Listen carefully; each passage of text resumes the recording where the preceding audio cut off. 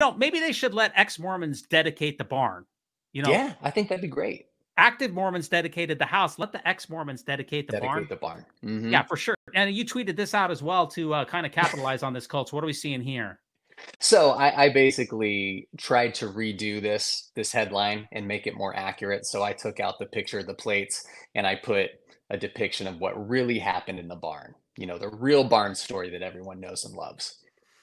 Yeah, a lot of people they kind of thought that you wrote that, including Brother Mike. He thought that Yeah, yeah, he did. you so many parodies, and your parodies are so accurate that some people can't tell the difference between a fake headline and a real Hmm. church headline.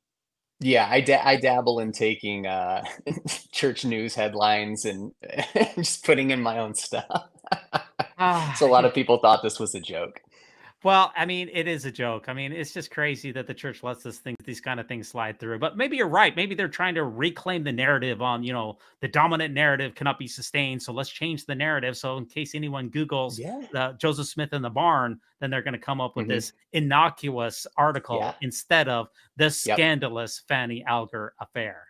I thought that was an interesting theory, church playing chess, if that's the case. Could very well could be. Now, I can tell you one thing for sure, culture.